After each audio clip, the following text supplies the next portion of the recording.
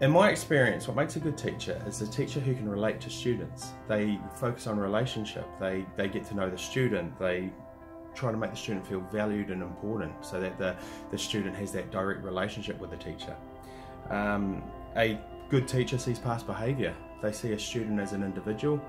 Sometimes when a kid misbehaves, it's just the cherry on top, and a really good teacher is someone who can look into that and work out what is the real issue here. Always valuing that relationship again. I think a good teacher is somebody who tailors their learning and teaching to the student's needs rather than preconceived ideas of what you want to teach. I think as teachers sometimes we get in a habit of deciding what we wanted to teach before we know the kids, and I think a quality teacher is somebody who firstly works out what are the needs of the learners and then tailors the program and differentiates the program to meet those needs of those learners. I think a quality teacher is somebody who focuses on improving the student as a whole. I think sometimes we focus too much academically. I think we're often looking at what are the best results for a student, and sometimes if we take the time to get to know the student, help them grow as an individual, help them grow in self-belief and self-confidence, the academics do follow. Improved confidence leads to an improved student, leads to improved results. I think overall, a good teacher is someone who helps a student become the very best student they can be, regardless of what their skills are. Not all students are the same, they're not all going to reach the same heights, but a good teacher helps a student to lift their game, help them improve, and improve across the board, not just in one area, but all curriculum areas, to be better than they already were.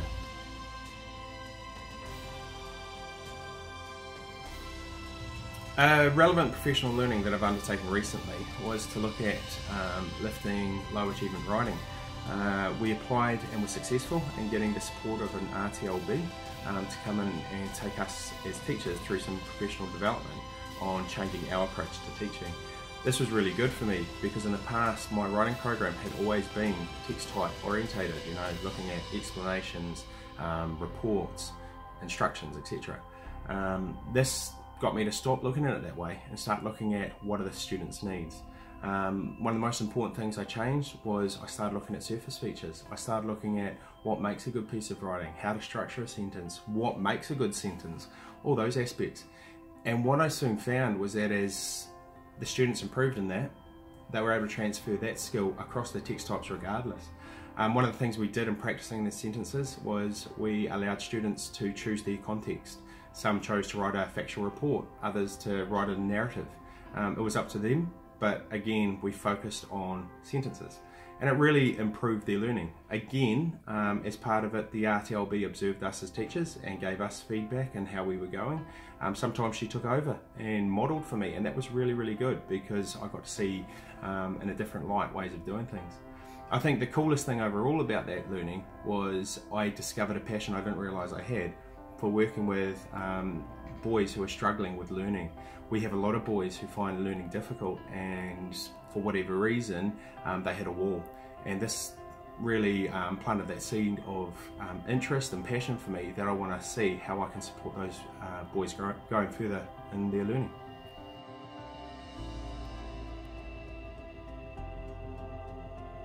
One of the key ways I work with parents to improve student outcomes is by creating a relationship. Now, the easiest way to do this is at the beginning of each year, we have learning conferences.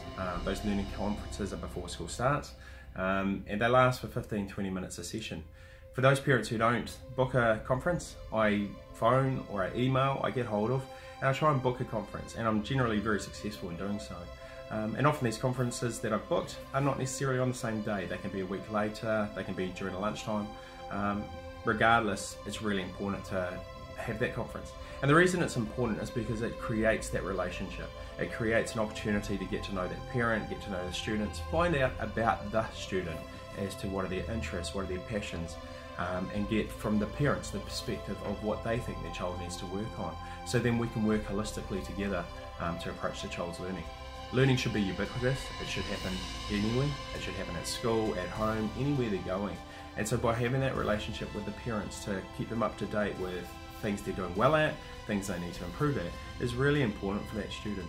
One of the things we often do is we talk to the parents if we're concerned with a certain area. For example, maths. I'll contact the parents, say, share my concerns. I'll offer additional learning, or I might make suggestions such as number works, and together we make a plan of how to move forward so that the student is learning. I also offer an open door policy. I suggest to parents and invite them to come and visit me after school, before school, or even during the lunchtime if that's what they, meets their needs, as to being able to make contact. I think it's really important that we have that relationship, we have that connection as parents, because the student is paramount. We have to help that student to learn.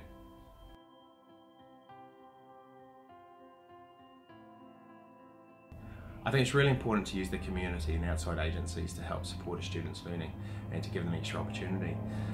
It goes without saying, we as teachers, we don't know everything, and it's really important for us to admit to that sometimes, to acknowledge that if we have a gap in an area, how do we fill that gap? In my teaching career, I've used RTLBs, I've used literacy advisors, numeracy advisors, I've used sports coaches from different places. I love getting out there and seeing who I can get in to help. I think one of the benefits of using these outside agencies and outside providers is they bring a whole different way of teaching and a whole different way of connecting with a student. And sometimes if I'm struggling to connect with a student, one of these people do. I've seen students grow and really improve thanks to these guys. I've seen kids on the sports field suddenly get a click and suddenly learn how to kick a ball. I've seen kids in maths, their gaps suddenly disappearing because suddenly they get the confidence. So I think it's really important to always look at outside agencies, look at what they have to offer, and look at how they can complement our program. By all means, don't overuse them. I think it's really important to be the teacher and to do the teaching, but they are very, very good at supporting your program and helping a child learn.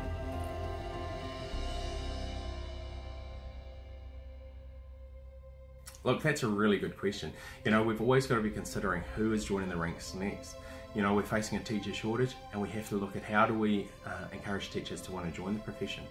If you're wanting to work 9 till 3 and have 12 weeks holiday, this isn't the job. That might be what it seems, but we're forever thinking, we're forever planning, we're forever marking. It is a really busy job. Right now I'm on school holidays, but I'm still planning what am I going to do next year. Often I'm in the middle of a game of cricket and I'll be going, oh geez, I've got maths test to mark. Or I might be at the movies with my family and go, oh no, I forgot to contact that parent. It is a really busy job. With that said, I have never been in a profession more satisfying and fulfilling than teaching. I left it for a year early in my career, and I really missed it and I had to come back. One of the greatest things I love about teaching is at the end of the year, when you finish marking your reports and you've seen the kids leave for the year, to sit and reflect on each individual and think about how they've grown, not just academically, but as a person, to see how they've really developed as an individual and how you've had that impact. As a teacher, you impact hundreds of lives. You leave a real legacy behind you. I've been teaching for nearly 20 years, and I hate to think how many kids I've taught and what sort of legacy I'm leaving. Really excites me. But I guess it can be summed up in one idea. Recently I was in the mall and I bumped into a kid. He tapped me on the shoulder and he said, Mr. Roger, it's me, Justin. Now Justin and I taught 15 years earlier, and he'd seen me and he'd gone out of his way to leave the shop he was in to come and talk to me, see how I am, see how my job's going, see how my family is. And I looked at it and I went, wow, what other profession do you get that? Do you get to make connection with kids that their memory of you lasts for so long? That one moment was enough for me to go, you know what? Teaching rocks. It is the most awesome profession there is.